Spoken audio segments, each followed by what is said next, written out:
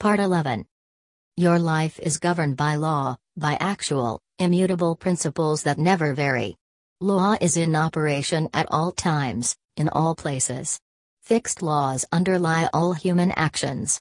For this reason, men who control giant industries are enabled to determine with absolute precision just what percentage of every 100,000 people will respond to any given set of conditions.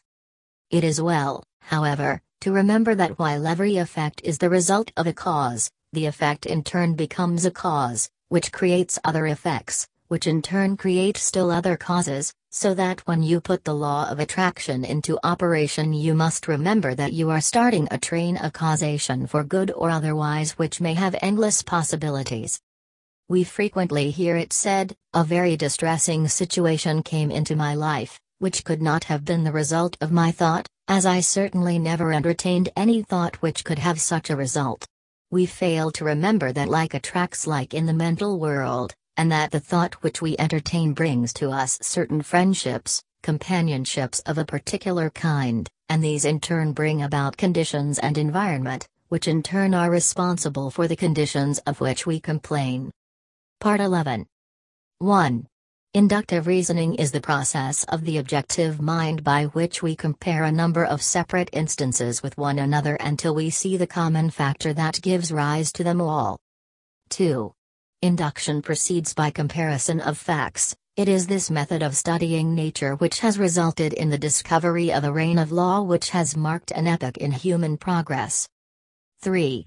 It is the dividing line between superstition and intelligence. It has eliminated the elements of uncertainty and caprice from men's lives and substituted law, reason, and certitude. 4. It is the watchman at the gate mentioned in a former lesson. 5. When, by virtue of this principle, the world to which the senses were accustomed had been revolutionized, when the sun had been arrested in his course, the apparently flat earth had been shaped into a ball and set whirling around him, when the inert matter had been resolved into active elements, and the universe presented itself wherever we directed the telescope and microscope, full of force, motion and life, we are constrained to ask by what possible means the delicate forms of organization in the midst of it are kept in order and repair. 6. Like poles and like forces repel themselves or remain impenetrable to each other, and this cause seems in general sufficient to assign a proper place and distance to stars, men and forces. As men of different virtues enter into partnership, so do opposite poles attract each other. Elements that have no property in common like acids and gases cling to each other in preference and a general exchange is kept up between the surplus and the demand. 7. As the eye seeks and receives satisfaction from colors complementary to those which are given, so does need, want and desire, in the largest sense, induce, guide and determine action. 8. It is our privilege to become conscious of the principle and act in accordance with it. Cuvier sees a tooth belonging to an extinct race of animals. This tooth wants a body for the performance of its function, and it defines the peculiar body it stands in need of with such precision that Cuvier is able to reconstruct the frame of this animal. 9. Perturbations are observed in the motion of Uranus. Leverrier needs another star at a certain place to keep the solar system in order, and Neptune appears in the place and hour appointed. 10. The instinctive wants of the animal and the intellectual wants of Cuvier, the wants of nature and of the mind of Leverrier were alike, and thus the results, here the thoughts of an existence, there an existence. A well-defined lawful want, therefore, furnishes the reason for the more complex operations of nature. 11. Having recorded correctly the answers furnished by nature and stretched our senses with the growing science over her surface, having joined hands with the levers that move the earth, we become conscious of such a close, varied and deep contact with the world without, that our wants and purposes become no less identified with the harmonious operations of this vast organization, than the life, liberty, and happiness of the citizen is identified with the existence of his government. 12. As the interests of the individual are protected by the arms of the country, added to his own, and his needs may depend upon certain supply in the degree that they are felt more universally and steadily. In the same manner does conscious citizenship in the Republic of Nature secure us from the annoyances of subordinate agents by alliance with superior powers, and by appeal to the fundamental laws of resistance or inducement offered to mechanical or chemical agents, distribute the labor to be performed between them and man to the best advantage of the inventor. 13. If Plato could have witnessed the pictures executed by the sun with the assistance of the photographer, or 100 similar illustrations of what man does by induction, he would perhaps have been reminded of the intellectual midwifery of his master and, in his own mind might have arisen the vision of a land where all manual, mechanical labor and repetition is assigned to the power of nature, where our wants are satisfied by purely mental operations set in motion by the will, and where the supply is created by the demand. 14. However distant that land may appear, induction has taught men to make strides toward it and has surrounded him with benefits which are, at the same time, rewards for past fidelity and incentives for more assiduous devotion. 15. It is also an aid in concentrating and strengthening our faculties for the remaining part, giving unerring solution for individual as well as universal problems, by the mere operations of mind in the purest form. 16. Here we find a method, the spirit of which is, to believe that what is sought has been accomplished, in order to accomplish it, a method, bequeathed upon us by the same Plato who, outside of this sphere, could never find how the ideas became realities. 17. This conception is also elaborated by Swedenborg in his doctrine of correspondences, and a still greater teacher has said, "What things soever ye desire, when ye pray, believe that ye receive them, and ye shall have them." Mark 11:24. The difference of the tenses in this passage is remarkable. 18. We are first to believe that our desire has already been fulfilled, its accomplishment will then follow. This is a concise direction for making use of the creative power of thought by impressing on the universal subjective mind, the particular thing which we desire as an already existing fact. 19. We are thus thinking on the plane of the absolute and eliminating all consideration of conditions or limitation and are planting a seed which, if left undisturbed, will finally germinate into external fruition. 20. To review, inductive reasoning is the process of the objective mind, by which we compare a number of separate instances with one another until we see the common factor that gives rise to them all. We see people in every civilized country on the globe, securing results by some process which they do not seem to understand themselves, and to which they usually attach more or less mystery. Our reason is given to us for the purpose of ascertaining the law by which these results are accomplished. 21.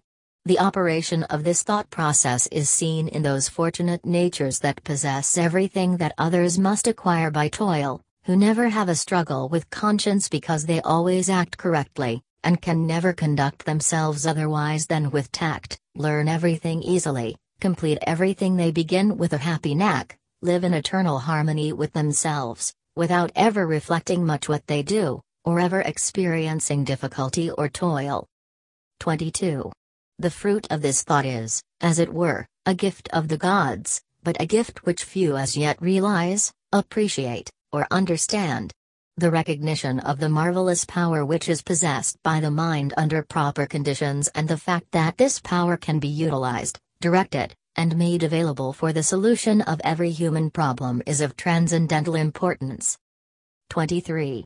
All truth is the same, whether stated in modern scientific terms or in the language of apostolic times.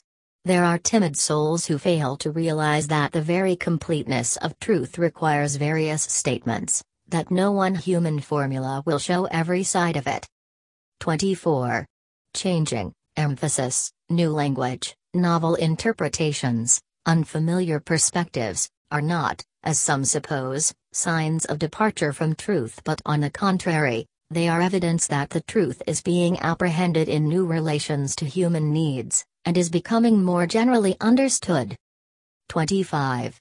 The truth must be told to each generation and to every people in new and different terms, so that when the great teacher said, "Believe that ye receive and ye shall receive," or, when Paul said, "Faith is the substance of things hoped for, the evidence of things not seen," or, when modern science says, "The law of attraction is the law by which thought correlates with its object," each statement, when subjected to analysis, is found to contain exactly the same truth.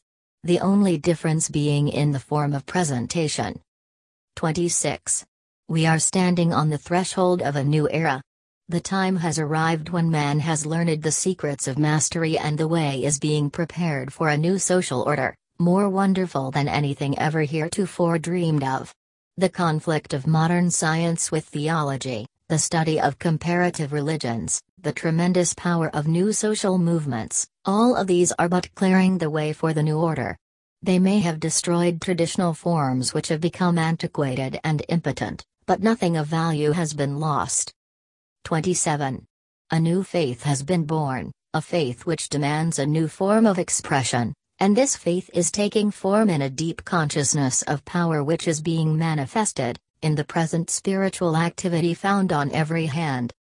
28. The spirit which sleeps in the mineral, breathes in the vegetable, moves in the animal, and reaches its highest development in man is the universal mind, and it behooves us to span the gulf between being and doing, theory and practice, by demonstrating our understanding of the dominion which we have been given. 29. By far the greatest discovery of all the centuries is the power of thought. The importance of this discovery has been a little slow in reaching the general consciousness, but it has arrived, and already in every field of research the importance of this greatest of all great discoveries is being demonstrated. 30. You ask, in what does the creative power of thought consist? It consists in creating ideas, and these in turn objectify themselves by appropriating, inventing, observing, discerning, discovering, analyzing, ruling, governing, combining, and applying matter and force. It can do this because it is an intelligent creative power. 31. Thought reaches its loftiest activity when plunged into its own mysterious depth, when it breaks through the narrow compass of self and passes from truth to the region of eternal light, where all which is, was or ever will be, melt into one grand harmony. 32. From this process of self-contemplation comes inspiration, which is creative intelligence, and which is undeniably superior to every element, force or law of nature, because it can understand, modify, govern and apply them to its own ends and purposes, and therefore possess them. 33. Wisdom begins with the dawn of reason, and reason is but an understanding of the knowledge and principles whereby we may know the true meaning of things. Wisdom, then, is illuminated reason, and this wisdom leads to humility, for humility is a large part of wisdom. 34.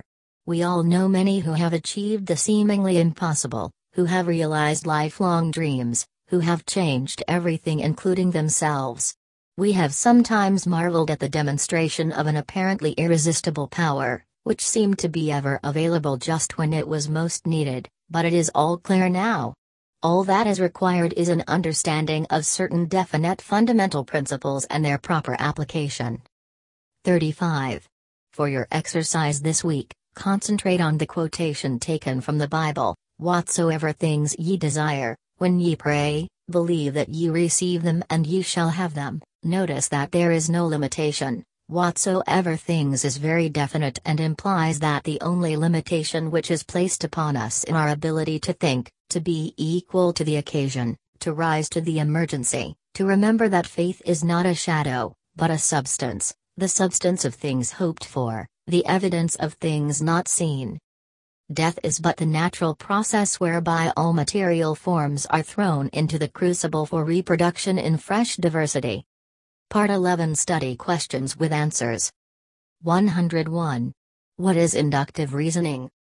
The process of the objective mind by which we compare a number of separate instances with each other until we see the common factor which gives rise to them all. 102. What has this method of studying accomplished?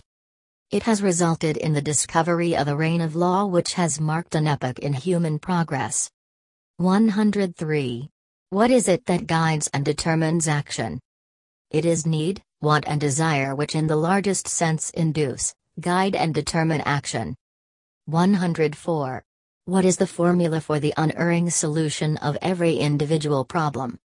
We are to believe that our desire has already been fulfilled, its accomplishment will then follow. 105. What great teachers advocated it? Jesus, Plato, Swedenborg. 106. What is the result of this thought process? We are thinking on the plane of the absolute and planting a seed, which if left undisturbed will germinate into fruition.